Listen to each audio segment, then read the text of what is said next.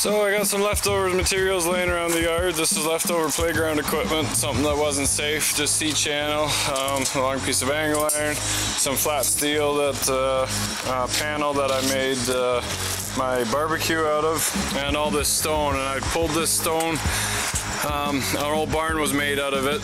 I took the barn down when I was 20 and made some walls and stuff around my old house, and I still have some left over.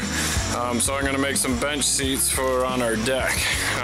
7 o'clock at night, 7:30, so I can make a little bit of noise yet before I piss off the neighbors. So I'm gonna start cutting up some steel, working in my brand new work boots. We'll see what they look like at the end of this job. I got a big party coming up this weekend, and hopefully have the seats done by then. So here we go.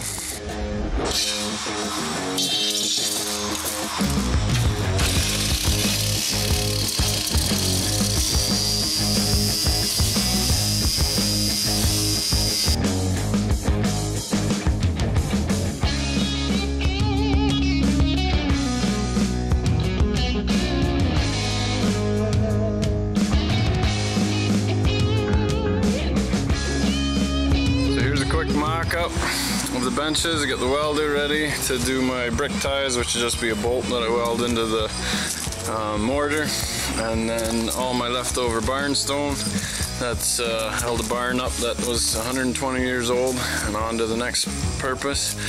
And stone's gonna go all the way around, and away we go. So this will be the longest ongoing project that I've ever tackled, and anybody that comes and sees this in the middle of the yard goes, what is that monstrosity?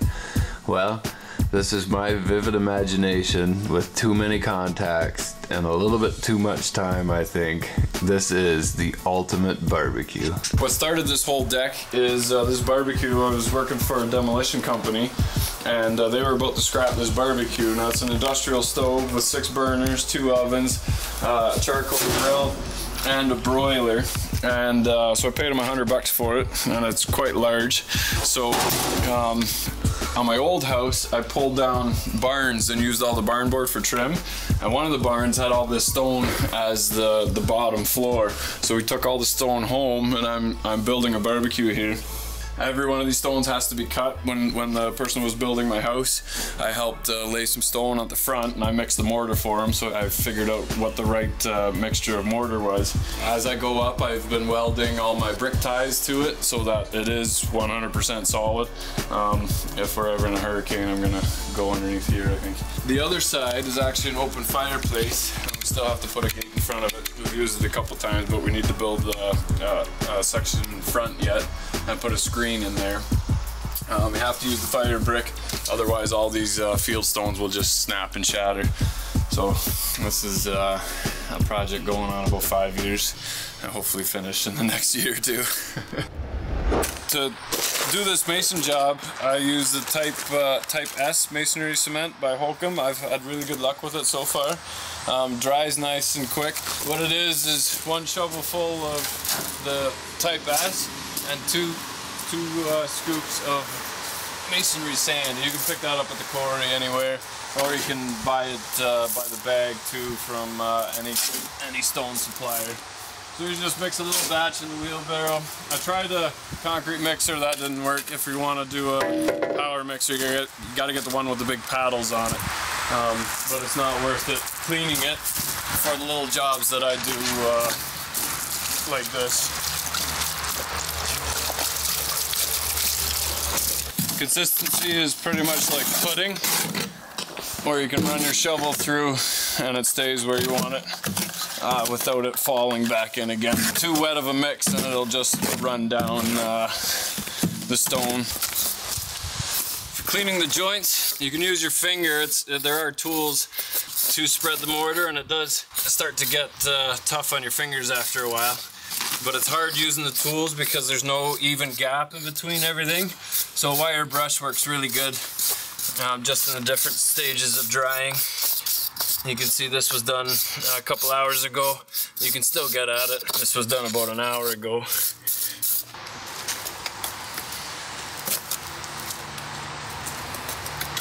It's really trial and error. I usually cut the stones in half so I can get 2 sides of the stone. makes it lighter.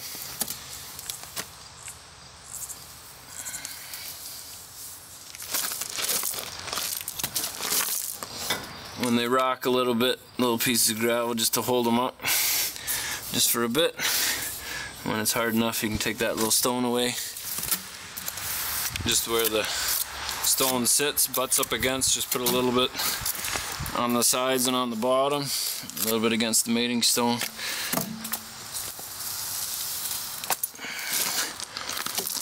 My theory is always a little better to have too much than not enough. This mortar is about 120 years old, and they knew how to do mortar back then.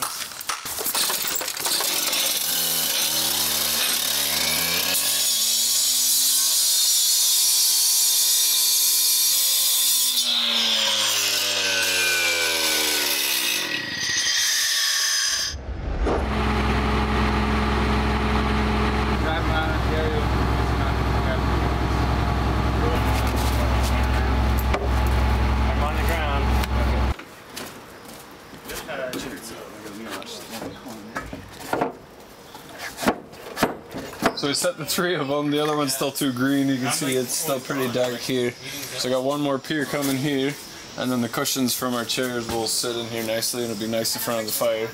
So pretty heavy, and these end up on piers underneath so that they hold the weight, and they're probably about somewhere between 2 and 250 pounds each. You can move them, but they're not without scratching the deck. So I got to notch a little chunk out of the 2x4 in the corners where they meet, put the pails in, filled up with dirt, and we got a nice little bench set. Right now. So I put a leveling kit in the Tahoe to make the back scrunch down a little bit, but I don't really like it, so I think I'm gonna take them back out again. Oh, my poor Tahoe. I think I have just enough stone now to finish the fireplace.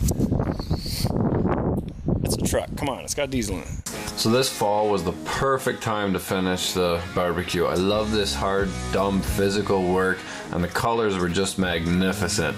And honestly, I gotta get this stupid thing done. So I was talking to my wife, and I said we need a headstone, and I asked her, what do you want it to say? We can put our names on it, the family name, or the day we got married, or the day I bought the property. She goes, well, how about you put the date of when you started this project on there? And I think she's just trying to rub it in my face, but it is November 2016.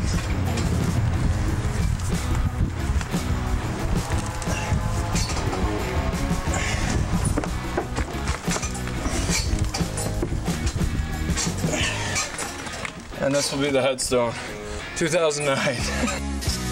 With raw, dried out, cracked fingers and a nice late fall to work into, I was able to lay the last stone. Man, what a feeling. Just enough time to take down the scaffolding and kind of sweep off the deck, and then the friends came over, light a fire and have a beer. Man, what a feeling. Here we go. You happy that's done, kitty? Oh, you're happy mommy's gonna give you something to eat.